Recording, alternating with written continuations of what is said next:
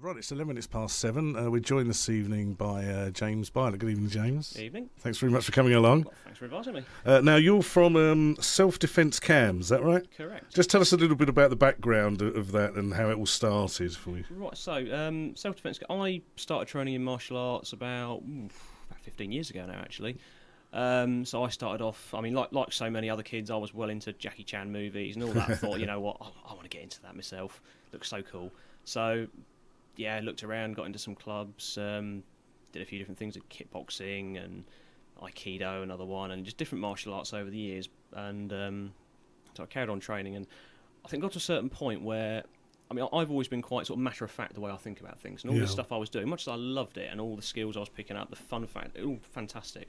I think in the back of my mind there was always that question of like, if I wasn't stood in this nice, safe training room and somebody took a swing at me, would I be able to do this stuff I'm training for real, or you know, is it or isn't it? And I think for years I was like, yeah, I wouldn't be doing it if it didn't have some. And sure enough, you know, most martial arts, I think if you're good enough at them, you can do. But I think for me, I was looking at a lot of this stuff, going, I don't know if this would work for me or not actually.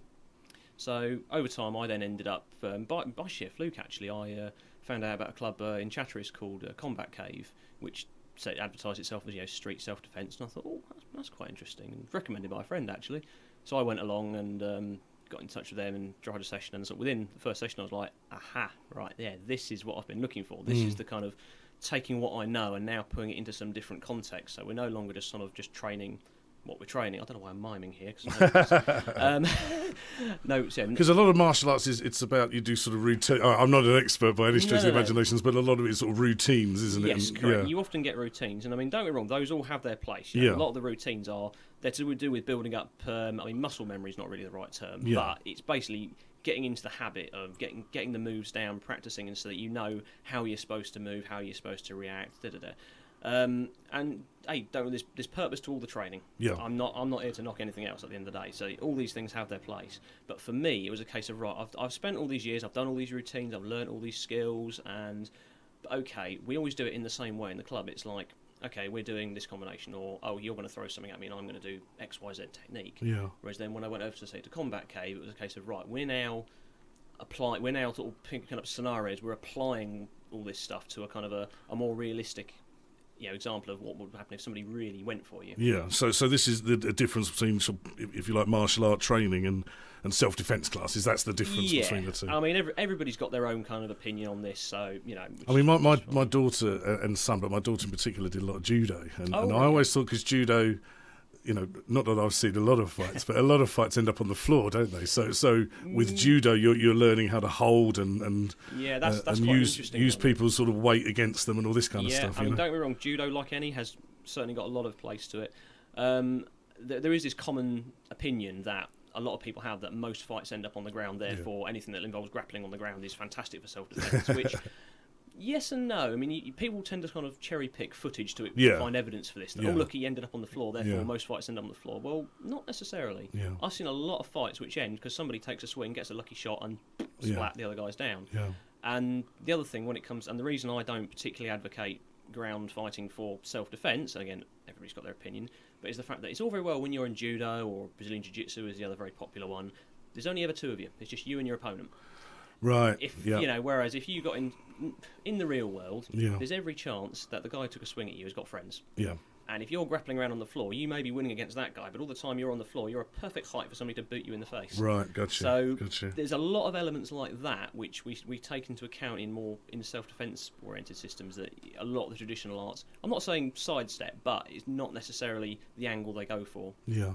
And so you started Self-Defence Cambs. Correct. How long ago was that? I actually only opened the doors about 3.5 weeks ago. Oh, okay, so it's very new. It is. I mean, I've been training, doing this, after I joined this Combat Cave, as I progressed, and I then deviated out and went and did a coaching certification with the fracture system, which is what I now teach. Right. During this time, I then got more and more involved with the club, and I became good friends with the guy who runs Combat Cave, and we kind of came to an agreement that because I sort of progressed very rapidly into sort of adapting my skills to this new environment, and just because of the other training I was doing to bring my skills up, I started helping out with the coaching there.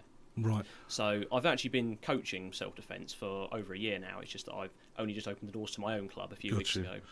we'll talk about sort of where and when it meets and everything in a minute. But you mentioned the FRACT system, is it? Yes. Just tell us a little bit about that. What does it stand for? So FRACT. FRACT is an acronym for Fight, Response and Combat Tactics. Okay. It's a system that was developed by a chap called Guy Bloom, who himself has been training in martial arts for over 30 years. He started off in traditional systems and other bits and pieces, and over the years, I think had a similar sort of mindset to me that, okay, all this stuff is great, but does it really work under pressure and that? So he's basically spent years and years of his life pretty much testing and just trying to break everything. So every technique that he's ever seen, he's basically, all right, does this work and can I break it? Well, if I can break it, it goes out the window, it's no use. So the FRACT system is basically the result of the few bits that were left behind that didn't get broken and thrown out the window. Right. I mean, which in fact, interestingly, there's a famous quote attributed to Bruce Lee that, keep what works, discard what doesn't, and add what is uniquely your own. And that is essentially exactly the principle. I mean, I can't remember how many years ago it was that he passed, but it's all those years ago. It's still relevant today. If you throw away the stuff which just doesn't work for the context you're looking at, and just keep what does, then you're not worried. You're not messing around with all this fluff that looks good but ultimately has no real use. Yeah, and it's open. You don't have to be particularly young or physically fit. I mean, what about? I was thinking about women, for example, older people, because often they're the victims of assaults and crime. Well, interestingly enough, one of the things the guy who runs FRACT he talks about quite regularly is he talks about Tina. Right. Now, Tina is a fictitious 5'0", 7 stone lady, perhaps a mother, whatever. So she's not looking to become the next MMA fighter. Jackie Chan, exactly. But she maybe wants to learn a few things to make her feel a bit safer in the world. Yeah. And we ask us, with everything we teach in FRACT, everything is ask yourself the question: okay, somebody who's 6 foot, built like the brick outhouse and all that.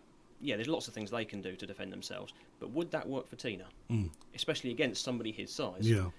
And so if it's a case of yes, it works if you're big and strong and grr, then that's fine for you, but that doesn't really represent something that's applicable for a lot of other people. So we try and go down the angle of we don't train to just beat the hell out of each other every lesson. It's more based on, okay, what can I do against somebody who's potentially bigger and stronger than me? So and then at the end of the day, if you can train and I guess for someone like Tina, it would be a quick, I don't know, like a pen in the eye or something, and then run away. I mean, we don't necessarily teach pen in the eye. Well, yeah, but that's not very legal. Well, it is when you're self-defending, surely, if you've got a pen in your handbag. Interestingly enough, though, self-defense law is something we do kind of touch on. I was going to say, I mean, if you're attacked and you happen to have a pen in your handbag or whatever. Yeah. Interesting, you can. I believe you can, because it's an item. You just have to have it in your bag. If you happen to have something on your person, you sort of go and just have a reaction. Right. Then but there does need to be a kind of a. Because I guess in most scenarios when you're being attacked or assaulted, the idea is to, if you like, try and disable the assailant as quickly as possible to make your escape. I mean, exactly that, and that is in fact where again a lot of self-defense systems, particularly what I teach, does differ from a lot of other systems. Is some systems they basically teach you to engage and destroy and fight. Yeah. Well, for me, there's a subtle difference between fighting and self-defense. Fighting is, okay, you started this, let's finish it. Yeah. Whereas self-defense is, I'm just going to do whatever I need to do to get the heck out of here. And so, and in fact, we train for exactly that. Okay, if we are forced into a corner and we have to engage and damage, then so be it, and we train for that. But ultimately, it's a case of we just need to do enough to get the heck out of there, get home in one piece. That is my definition of self-defense. Is not get into a fight, but just get home in one piece. Okay, all right, thanks for that, James. We'll just take a short break for some music and ads. And it's 24 minutes past 7. We're back with James Bylett talking about self-defence. So tell us some of the sort of scenarios that you train for, you train your students for. If that's crikey. Pretty much, if you can think of it, we'll probably cover it at some point. The point of, say, scenarios, interestingly use that word, is that not traditional arts, you'll typically do a lot of sort of stand in front of each other. Okay, you take a swing at me, I'll do whatever defence. Whereas we do try and put things into a bit more context. We obviously, like anything, you train it at a basic level just to get the hang of stuff, but you do then put it into some sort of context. So we do look at basics. Somebody's squared up to you and taken a swing. Again, I'm miming. I don't know why. We do everything from like somebody's pushed you up to a wall, you've been grabbed from behind. In time you'll even move into kind of like group dynamics. What if you've got a crowd of people in front of you? How do you kind of manoeuvre yourself? How do you do it? So, I mean, a lot of it I actually encourage people to say, look, if you've seen something, whether you've seen something out on a night out, you've seen a video, any sort of scenario you can think of, mention it, bring it up. We can potentially look at it, because at the end of the day, I'm only human. I can't think of literally everything that could possibly happen. So if somebody else has got an idea, bring it. Yeah. And what about talking? I mean, because often trying to diffuse a situation, if you like, does that form part of the training? Absolutely. I mean, we talk about one of the things there's a common concept used in a lot of self-defence system is something called the Cooper Colour Code. And it's basically, I won't go into details, but it's to do with a variable threat level. So everything's cool, nothing to worry about, to, ooh, that looks a bit shady, I better avoid that, to, oh, hang on, it's about to kick off.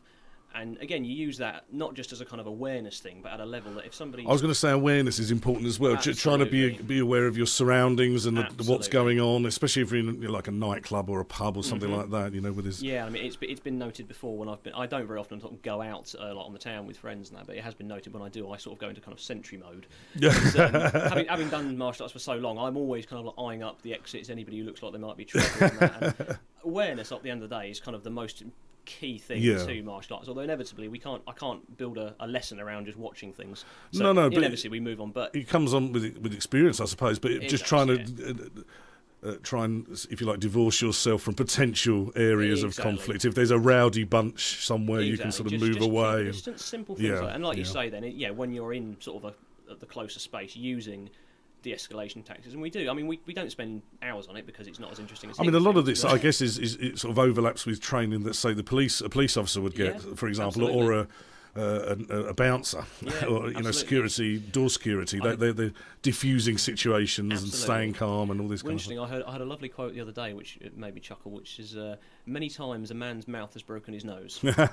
And it's exactly that. Some people have a natural inclination that if they're threatened to kind of get their hackles up and go, oh, hang on a minute, what, I want to get away. Whereas we sort of adopt a more kind of like, whoa, look, what's the problem here?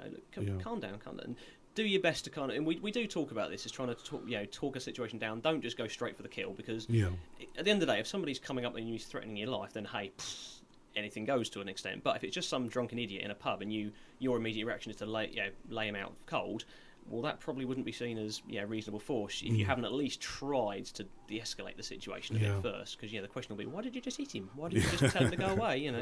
So there's absolutely an element of that in what we do. And in terms of the call, I mean, obviously it's early days, but how are they structured, or how are you structured? Do you have to turn up in a gi, or or is it just normal sort of just normal gym clothes or comfortable joggers or tracksuits or? I mean, obviously the traditional gis, they all have their place, but for when we're talking about self-defence and like applying it to the real world, well, I'm not going to be walking around barefoot. Exactly. I'm going to be walking around in my trainers and my casual top. So we have like a club T-shirt with the frat logo and everything on it, but it's kind of it'd be nice if everybody wore one, but just turn up in your comfortable clothing. If you want one, get one. But it's all quite informal, the training in that respect. And in terms of, we mentioned earlier on about the sort of physicality of it for older people or perhaps people that aren't as fit as you are. Do you accommodate sort of different capabilities, if you like? Absolutely. I mean, we do like a basic warm-up, a bit of fitness training. I mean, it's a good exercise regime to get into anyway. If nothing else, you can pick up some, get yourself fit, I suppose. Yeah, absolutely. And the way I always do it, we do a warm-up, we do include press-ups or whatever, but it's always a case of, if I say do 10 press-ups and you can only do one, just do one. There's no, I make a big point, no egos, no competition. It's just do what you can at your level. And even when we're doing the physical, the techniques, if you want to go hell for leather to test each other, as long as you're doing it right, go, have a ball, have fun with it, test yourself. If you don't feel comfortable, you just want to do it at your own pace, and you're not up to that, take it at your own pace. Everybody's got their own level, and I'm not one of these people who insists on everybody goes hell for leather. I mean, obviously push yourself as far as you can, because that's how you progress, but it's all got to be tailored to the individual person at the end of the day. You talked about progression. Is there some kind of a methodology, if you like, beginners, intermediate? I mean, in your martial arts, obviously there's belts, isn't there? But I don't know if there's an equivalent. We do have kind of a syllabus, as it were, which is essentially just a list of techniques, but we don't have like belts and grades as such. I see. For the coaches of the system, we have there are like foundation, advanced, elite, different levels. But essentially, for the students, it is just you're a practitioner. Yeah. You practice the system, you train. There are no belts, because at the end of the day, whilst belt systems have their place, absolutely, the view for what we do is that in self-defence, it doesn't really matter what colour your belt is. It matters whether you can get home in one piece. Sure. It doesn't, what colour holds your trousers up is irrelevant, And is there an end game, if you like? You know, do you qualify, or is it a continual process, if you like? Continual. So you can, always continual. Although there is, ultimately, there's a set number of techniques, as it were. Yeah. There is always another scenario. There's always little tweaks you can make. So again, this is where we differ from a lot of traditional arts. A lot of traditional arts, you'll have like dozens and dozens of different techniques, and they represent fantastic broad skill sets. And if you can master all these various different skills, then that's fantastic and nothing to be sniffed at, certainly. But we kind of go the other way, that say, well, if you've got like hundreds of techniques, if somebody catches you out, how the heck do you choose from those 100? As opposed to, we go the other way and say, right, you've got essentially like 1, 2, maybe 3 initial responses, but you've trained those and honed those to the nth degree, so that when you do it, you know it's going to work. And although yes, essentially you could get to a point where you say, well, I've learnt everything that's on the sheet that says this is the syllabus. That doesn't mean you've mastered it. It doesn't mean you know. And the way we vary it is, rather than saying, okay, we did that technique last week, let's do a different one this week. We'll say, okay, we did the basic technique this last week, now we're going to change the dynamic. Now we're going to have the guy coming in from the other direction, for example.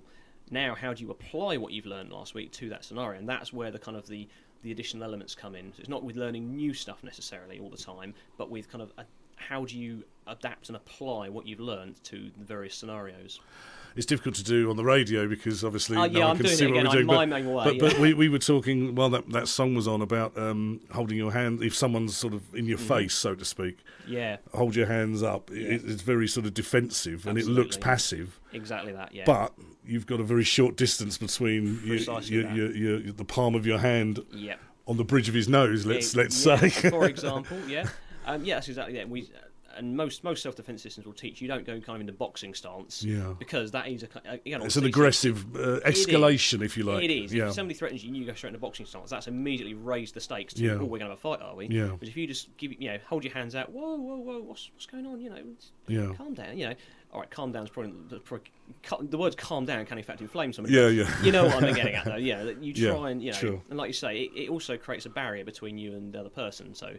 You often see in like CCTV and all that what they call the monkey dance with two people. You've probably seen it, people like arms out, puffed up, chest to chest. What are you looking at? This kind of thing. Whereas this, as you say, this kind of, some people refer to it as defence. I mean, it's just having your hands up, really. But it helps you create distance, so you're not kind of stuck in that face-to-face scenario. And like you say, you can then use that as a platform to strike or move off however you feel you need to proceed. I mean, have you ever had to apply any of your skills in real life? To this day, touch wood, I haven't had to test myself against somebody who's actually trying to have me. Right, no, that's good. That's good. I suppose we're lucky in certainly we live in an area that by and large is fairly not, I mean, arguably, some people would argue that the fact that I've never been in a fight, I've never had to test myself, means, well, how do I know whether it really works? Well, okay, that's, if you want that opinion, that's it. But this system and technique has been developed by people who have tested it to the nth degree, and I have then in turn been tested to the nth degree. So, and the way I see it, the fact that I've managed to avoid getting in trouble my whole life means that, at the very least, my awareness skills must be pretty decent. That's right, exactly. That's the result. I mean, that's the target really is to avoid confrontation. Again, another lovely quote attributed to an ancient famous figure in samurai law was that.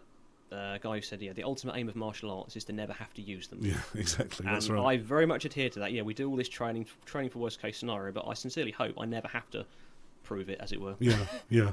So, no, that sounds great. So everyone's welcome, all Absolutely. Age groups? Yeah, well, I do say to sort of 16 plus. 16 plus, okay. Purely because, younger people, you'd need to adapt it a little bit. It can be difficult to manage that in a mixed group. Yeah. However, if somebody is a little under 16, but they're, they've got the right attitude, then, they've got the right thought, but then I'm willing to consider exceptions on an individual basis, but otherwise, any age really, come along, give it a try. Okay, and when and where is this all happening then? Have you had your first session yet? We've had a few sessions. We were at the Studio 2 in the St Ives Indoor Sports Centre.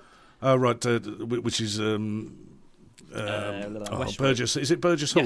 Yes, So Studio 2. Studio 2 there, okay. We train at 7 till 8 on a Thursday. Yep. And it's, come along. First 2 lessons are free, because, I mean, most martial arts will give you a free lesson to try it out. I decided I want to give people 2 free sessions, because at the end of the day, you have one session of something, you think, this is good, but a lot of people are sort of reluctant to sort of commit themselves to something after just trying it once. So I say, come and give it a second try. If you still like it, fantastic. If you don't, hey, it's not for everyone. hope you enjoyed it. Best of luck to you.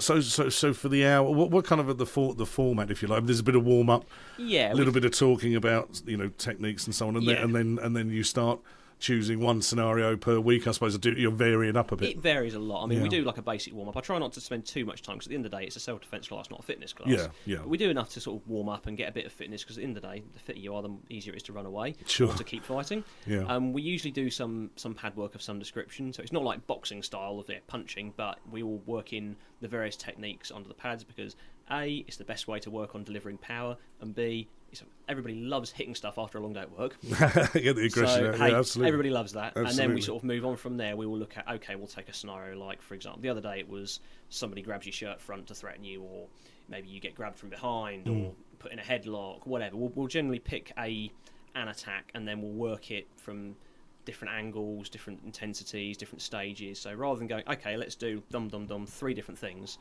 generally we'll go, okay, let's look at this one.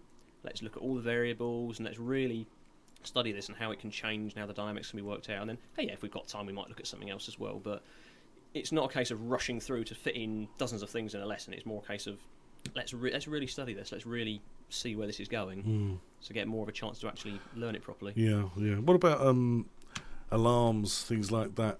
Personal alarms, attack alarms, whatever they call them. I mean, a lot of women carry them around, I think, don't they? These There's days? certainly nothing wrong with them, I don't Yeah. think. I think the danger with those sort of things is that they can instill a bit of a false sense of security. Yeah. There's a lot of things that I've seen. I've even heard, I think it was in America, I saw something about an app you can get on your phone that if you think you're being followed, you turn around and hold it up, and it's a direct line to some, I don't know if it's a pre-recording or a live of some policeman saying, hey, stop, walk away, and all this. And you think, well, that's, it's not a bad idea, but is that really guaranteed to stop someone? Yeah. If somebody's really determined to come after you, blaring an alarm at them, it might work, and I would hope it does, but there's a danger that if you just think, well, I'll just carry this and that'll do the trick. Yeah. You've got to always be prepared for what if that doesn't work. Yeah. What if what's the backup plan? And a lot of it, as you said before, is just being aware, not getting too drunk as well. So, I mean, a lot of people, the more drunk and incapable you are, the more vulnerable you are to attack, I assume. Yeah, I mean, at the end of the day, if people, that's how people like to spend their time. If they want to go out and have a good time, that's fine. But fair play. Yeah. Each to their own. But yeah, inevitably, if you are off your face, then you're going to have a harder job coordinating and defending yourself than if you're teetotal. But hey, that's just one of those things that you have to sort of assess for yourself and say that if you're in you should be. I think that you should be relatively safe in your favourite pub or local bar or whatever. It's just one of the stuff of life, really. Yeah. Okay. Well, it sounds fascinating. So it sounds quite useful for people that aren't necessarily. They don't want to necessarily do the formality of the martial arts and the sort of strict regime that it involves. It's a little bit more informal by the sounds of it. Oh, absolutely. I mean, we do have, like, when we start the lesson, we don't do sort of like lining up in rows. We just sort of circle up, and I do just a basic kind of bow, just to keep a little bit of the tradition, a little bit of the respect alive. Yeah. And after that, it is very informal. It's a serious subject, but we have fun with it. You know, I'm not a particularly serious person by nature when I'm teaching. And I like to think a bit of humour and stuff, helps it come across a bit. It doesn't, because I've seen some classes where it is just deadpan, super intense, and hey, some people like that. Yeah. Fair play, to each their own. Yeah. But that's not how I operate. Yeah. I mean, at the end of the day, I want people to get engaged with it and enjoy it, and they'll see the serious side of it. But hopefully, if they have fun with it, they're more likely to take it on board. Okay. And you've got some contact details if anyone wants to find out a little bit more. Yep. So there's the website, which is self-defence-cambs.co.uk. There's a Facebook page, again, just Self Defence Cambs. Yep. They're the two main contacts. Again, all my contact details are on both of those. Okay. And it's a case of if you want to come along and give it a try, just get in touch beforehand, because I like to just be aware of people numbers coming, and also it makes sure I can make sure everyone's insured properly, because obviously when you come in for a free trial, because you haven't joined the club yet, you're not insured for a full training, so I just have to get that all sorted to make sure you're fully insured. Not that there's any inherent danger, obviously. No, but you never know. Someone could break a leg, or I don't know, whatever. I sincerely hope not on a trial session. That's not kind of what we're going for. But hey, it's all just to keep everything above board. All right. So just to repeat, just in case you missed it, it's the website www.self-defence-cambs.co.uk. And Facebook is just Self Defence Cambs. If you search that on Facebook, I should pop up there. Then you should crop up. And it's 7 till 8 on Thursday. You said again. Correct. Yes. And the first 2 lessons are free. Absolutely. So you can dip your toe in and see what it's like before you commit. Exactly, yeah. And then if you do want to commit and you do want to carry on training, the sign-up fee is just £10 just to get yourself insured so that you're safe to carry on training. And then it's say if you want a T-shirt, great. If not, hey, just carry on training. And if you want to be branded at a later date, you're welcome to. Yeah. Well, that sounds great. It sounds great, James. So good luck with it. I hope it goes well in the future. Is there anything else? You got any events coming up or anything? Or? Nothing specific as of yet. No. We're still early days, so obviously just trying to build a bit of momentum and get everything moved, get the word out there, and get people through the door and see where it goes from here. Well, good luck. Good luck. I hope it goes well. Thank you very much. Thanks very much for coming in, James. Thank you very much. Thanks.